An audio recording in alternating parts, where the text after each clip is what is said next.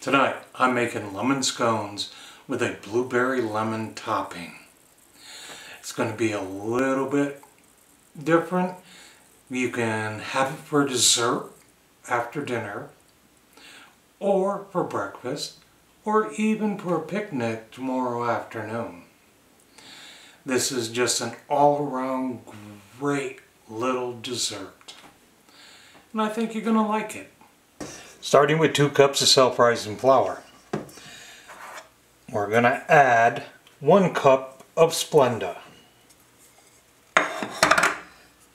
a teaspoon of salt, and a single packet of a sugar-free lemonade drink mix. And we're going to mix all those together.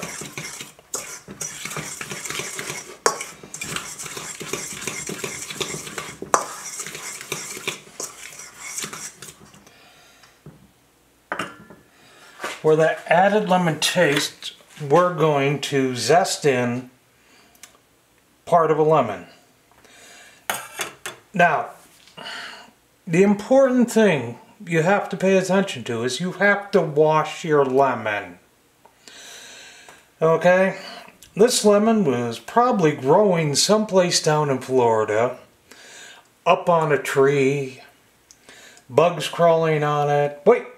We got to take care of those bugs. We got to spray it with insecticide. The wind's blowing, the dust is hitting it, particles from wherever landing on your lemon. Along comes a crew, and they're picking that fruit, and they're grabbing that lemon off the tree. The guy's scratching his butt and everything else, grabbing your lemon, throwing it in a case, which gets put on a trailer.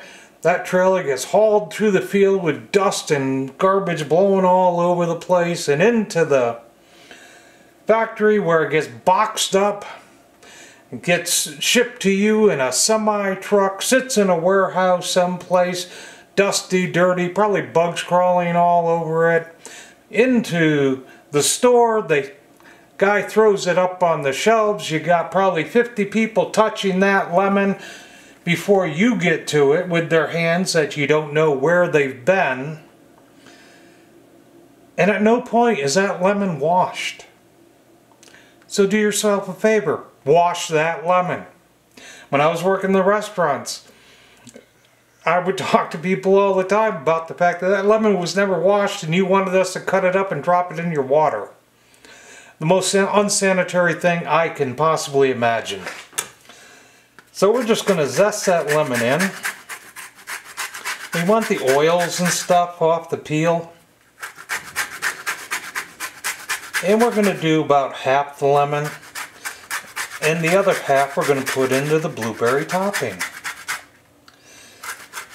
Those oils have a lot of flavor in them and will really spark up your scone.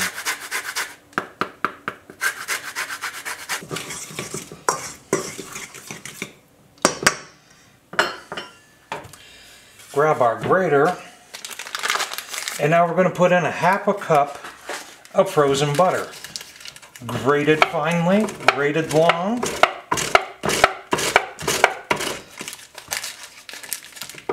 I've talked about this in other recipes. You want your butter cold, so frozen is perfect. And then you can grate it up finely. And as you're going, pull the grater out, toss that curled butter up into the flour so it gets covered, so it mixes in much better.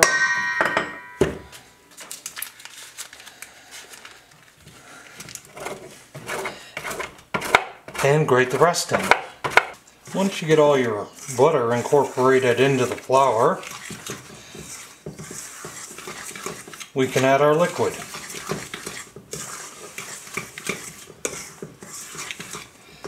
We're going to start with a half a cup of milk. We may need a little more. We'll see. We want this to pull together, but we don't want it too wet for what we're doing.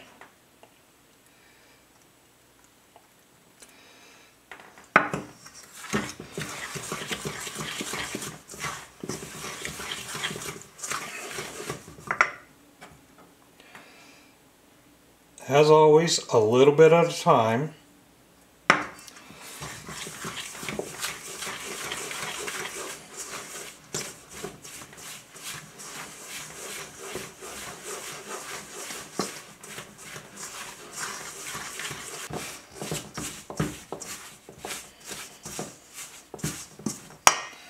I'm going to add 2 tablespoons of lemon juice.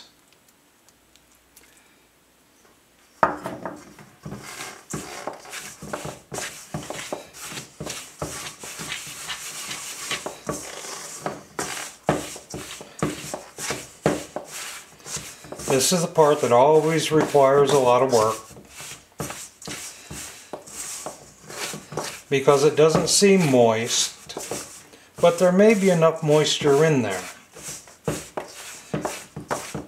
You got to kind of break up those clumps and get the dried flour mixed in. And you don't want to get in there with your hands until the last minute. You don't want it warm. The butter should stay cold.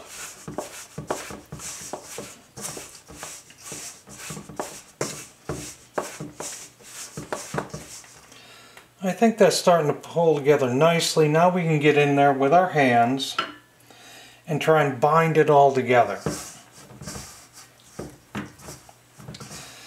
See how that pulls together with just the moisture that we've got?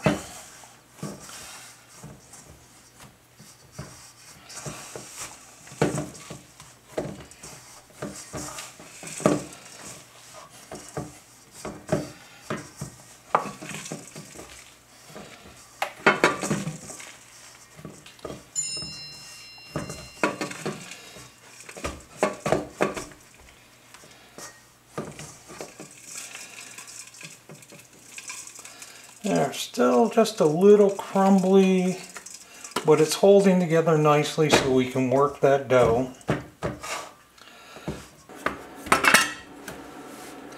And we're going to dust that because we're going to need to roll out this dough.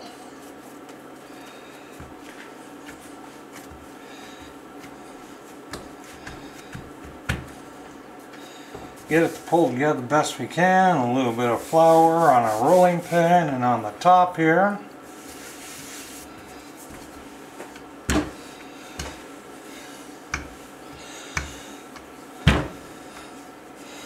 Now this is going to be a little bit thinner than a normal scone that I would make because we're going to layer it.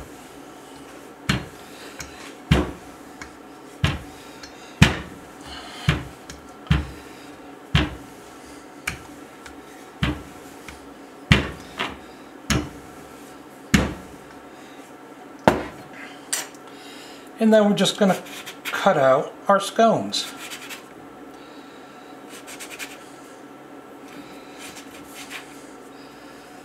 Now we can pull up all the extra.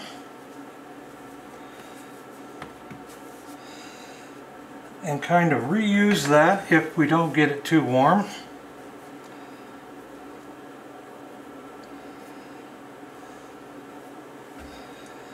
I'm going to dust up here a little bit.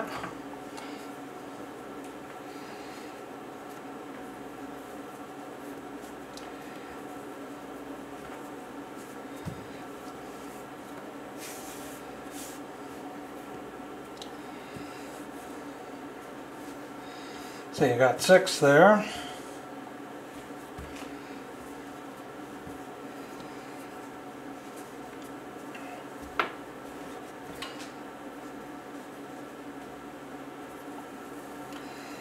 Now the ones we still have on the lower part of the board here, once we get everything away,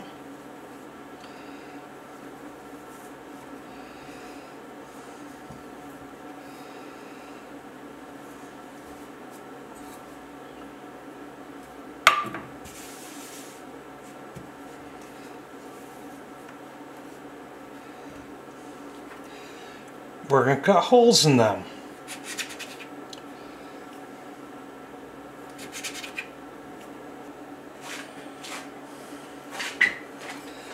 Now I've got 1 egg that we're going to beat up nicely, add a little splash of water.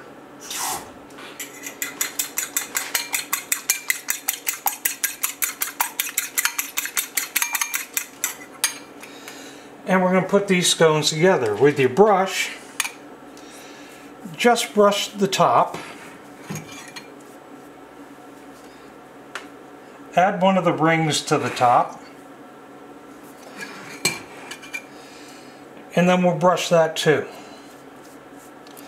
This will help brown, and it will seal the two pieces together as you're baking.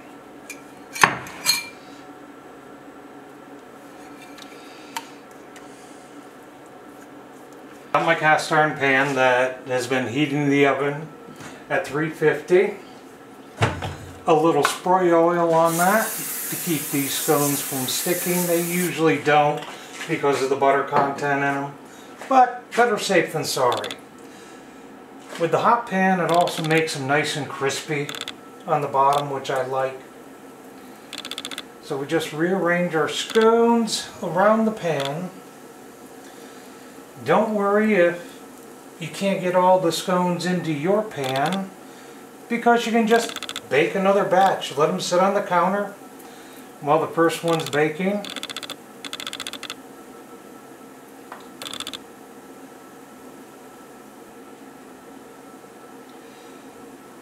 You can get them close, but maybe not too close, because they are going to rise.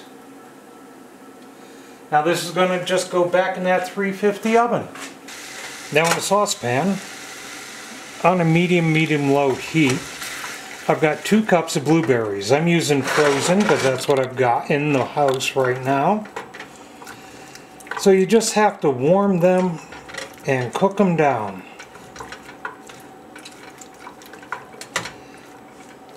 You don't want to cook them too hot. This is a semi-slow process, but you have the time while your scones are in the oven to work on it. To my blueberries, I'm going to add a tablespoon of butter and let that melt down. I'm going to zest off the rest of this lemon into our blueberries and butter.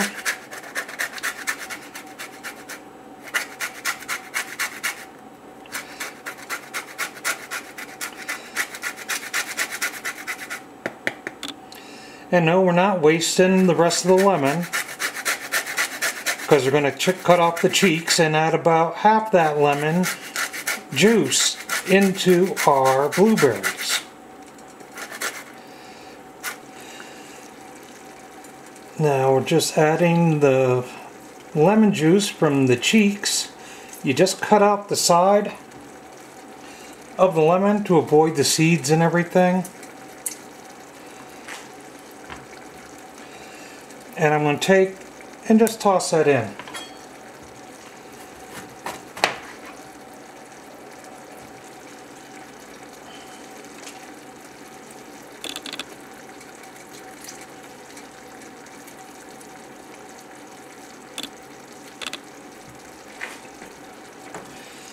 And mix it up.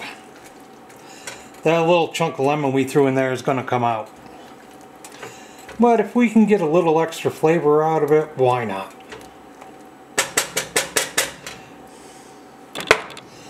Now to that, a teaspoon of vanilla to smooth it out nicely. 3/4 cup of Splenda. We want our filling kind of nice and sweet.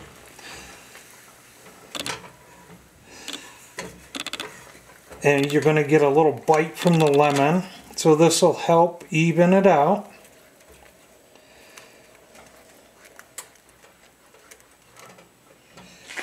A ½ teaspoon of salt. Salt always makes desserts taste better.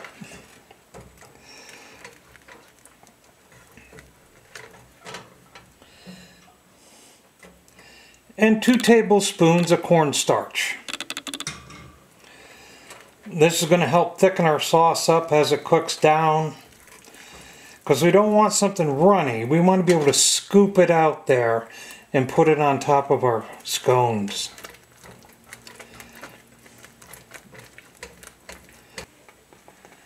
Now you can turn this down a little bit more. You don't want it bubbling up too much.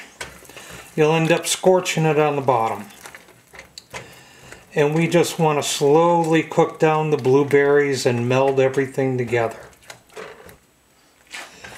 Now that's thickening up nicely. Another minute or two and it should be perfect. Then we can just scoop it out and drop it in the center of those scones.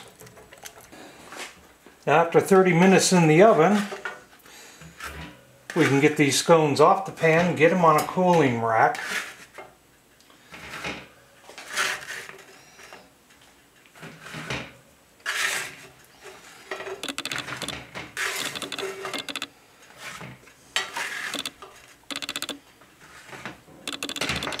And then the extra scones that you had, you can start laying them on the pan and get them right into the oven. Oh, the smell is fantastic. Looks great.